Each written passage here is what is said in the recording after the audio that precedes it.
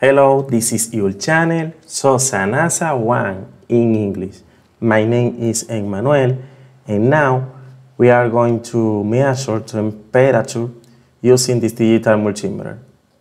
This is a induction heating system, this that we are watching now.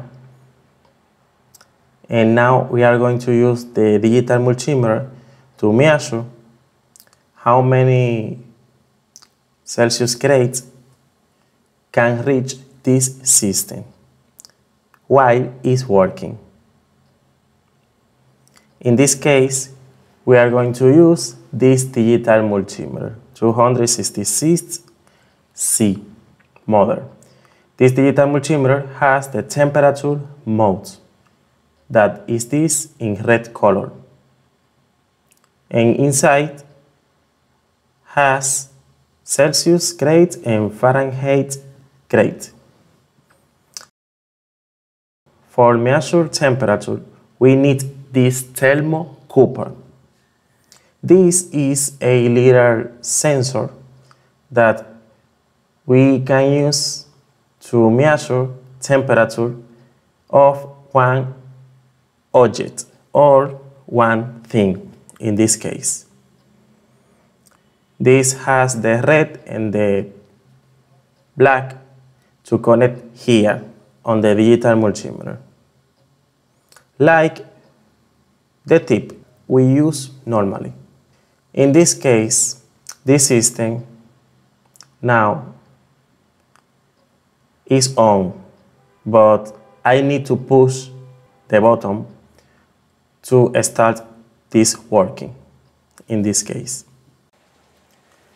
This is an electromagnetic induction heating system. This system can heat metals, but depend on the metal, not all metals, because not all metals can be heat with this system. If I push this button, the system starts to working. But first, we need to set up this digital multimeter. For do this test, we are going to use this clip. In this box, I have several clips and this tool. Let's move this near of us to watch better. It's ready, our digital multimeter. Now, the first step is to connect this thermocouple to the digital multimeter. This is very easy. This is more or less large, this cable. This part is very important. The red tip connects with the red point on the multimeter in this way, and the black here on the multimeter in COM. Now the thermocouple is connected to the digital multimeter. Now we need to set up this digital multimeter. When we use the thermocouple, this digital multimeter going to measure temperature in this point that I have in my hand. But when we disconnect this thermocouple, the digital multimeter only measures the temperature around it. In this case, let's see here the modes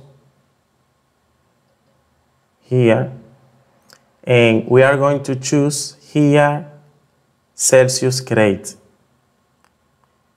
In this case,